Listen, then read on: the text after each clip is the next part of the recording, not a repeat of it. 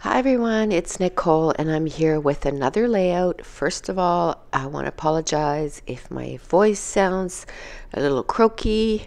Yes, I got a cold again. I was just about done the other one. I was starting to feel better, and we had Mason over last Friday night, and he woke up at midnight just sick. And I don't know what he had, but every single person in this house got it. So whatever he had, it was super contagious because we all got sick, all five of us. Anyway, so I'm still a little stuffy, so hopefully my voice doesn't sound too bad, but I didn't want to miss another day of uploading a video.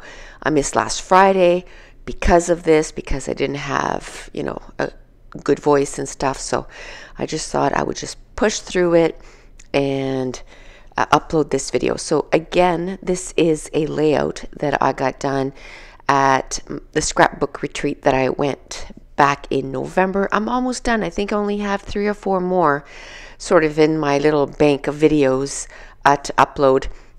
I just love that I was able to do that because, when I got sick and everything, I had all these videos that were already done. So it worked out great for me. And this one had a little bit of pink, and as a background, a lighter pink and then a darker pink. I took one of the pictures of my daughter and Mason. We were at the zoo and he was feeding the goats. So I just took a picture, and it's a 4x4 picture. That's the size that it was printed at.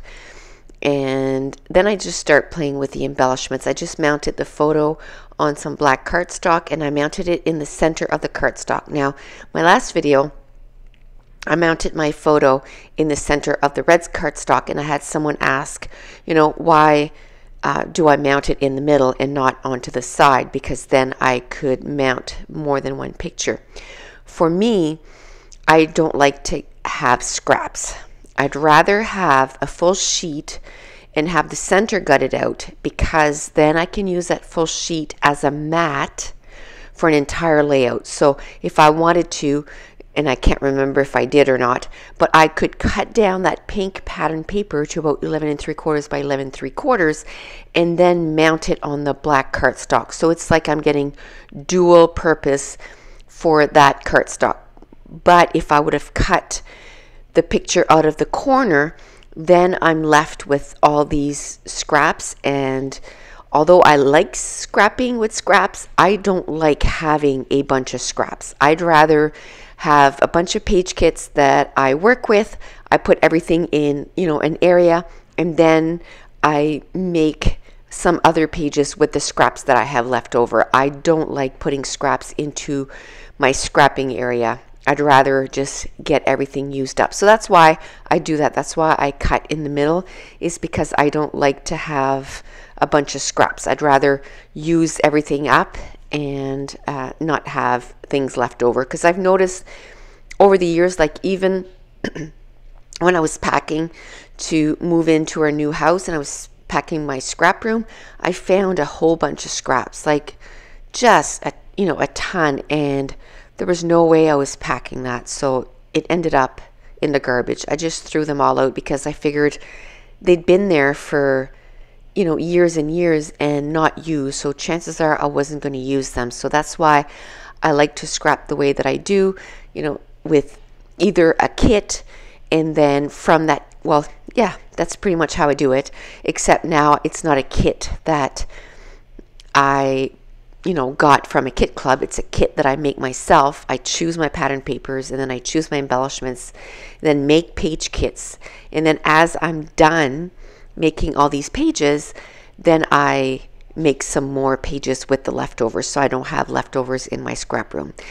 So anyway, I mounted the photo in black, and then I had that pink pattern paper that I cut just a little bit bigger. I had a border sticker that I cut in 3 or 4 pieces, and I'm going to use it as a place to ground my embellishment clusters, and then I always use something as my embellishment foundation. So for the embellishment cluster near the photo, I have a little tag that I cut in two, and then I had another embellishment that I laid over top, and then I put an arrow over top of that. So I make sure that I layer up my embellishments, and then the leftover of the tag, then I put it at the bottom of the layout, again with a piece of that border strip, and then another little arrow thing. I think it's an embellishment of some kind, and I can't remember what the saying is. And then the top one, I took another little label in the same color, and I'm going to put my third cluster at the top. There's not a lot to this layout. I kind of made it so that there's a lot of white space. I'm going to use that little banner strip. I mounted it on some foam tape, and those embellishments that I kept peeling off that wax paper is actually some embellishments that I had put together for another layout way back, probably a couple years ago. Never got to use them.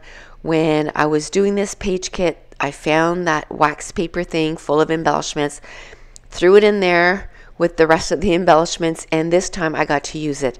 And that's the thing, is I might not use all the embellishments that I put with a specific page kit as I put them together, but when I put them all in a container, then as I make more page kits later on with the leftovers of pattern papers, then I can pick through those embellishments, and I can, they eventually make it to a layout. So I go through my Doodlebug stickers. I'm going to find the date and put it in that top sticker, and I'll have to wait and see when that was. I think that was 2016, if I remember correctly. I don't think that was last summer. I think, yes, that was the summer before.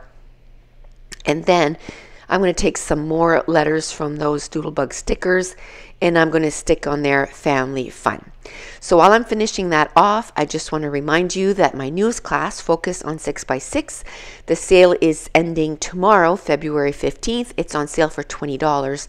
And also a reminder is I decided to keep my 2-for-1 class at $25, so that will stay forever and ever at $25.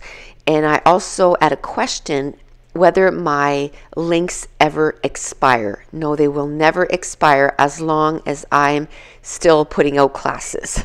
So for as long as I'm doing this, when you purchase a class, the links will not expire. And that's it. That's going to complete this layout. I have to say there's no pictures at the end. I just wasn't feeling up to par today to, take a bunch of pictures, but I wanted to make sure that I did put up a video.